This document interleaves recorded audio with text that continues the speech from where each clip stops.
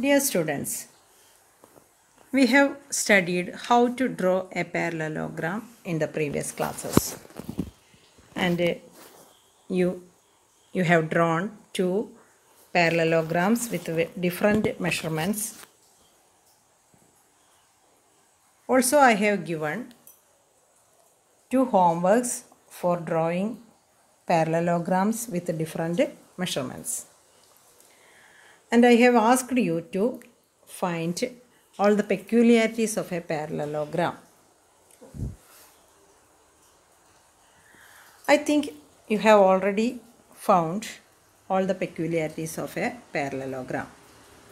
Now it is the time to reveal all the peculiarities of a parallelogram.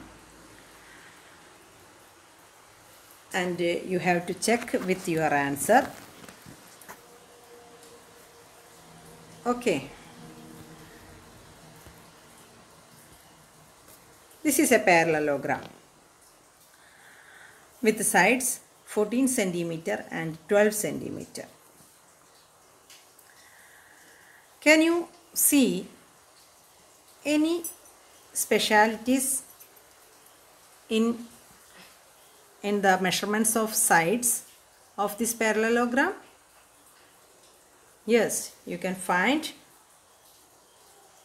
some peculiarities that are shown in the next picture. The green colored sides are equal. They are opposite to each other. That is, we can conclude that one pair of opposite sides are equal of this parallelogram. Also, other two opposite sides are equal, which are colored in yellow color, and their measurements are equal. Therefore, we can conclude that another pair of opposite sides of this parallelogram are equal. Hence, we can conclude that a parallelogram have opposite sides which are parallel to each other and they will be equal. A parallelogram have two pair of opposite sides which are equal to each other. See the picture. Here two angles are noted with red color. They are equal. You can check this statement with your pictures that you have drawn in the previous classes. If one of the angle is 30 degree, the other opposite angle will be 30 degree. And if it is 45 degree, the other will be 45 degree. That is, the opposite angles like this will be equal always. What about another opposite angles? Yes, these two are also equal. They are colored in blue color, and these blue colored angles are opposite to each other and they will be same. If it is 150 degree, the other blue colored angle will be 150. If it is 120, the other will be 120. That is, two pairs of opposite angles of a parallelogram are equal to each other. See the picture. Here, one of the angle is colored in red and the other is in blue.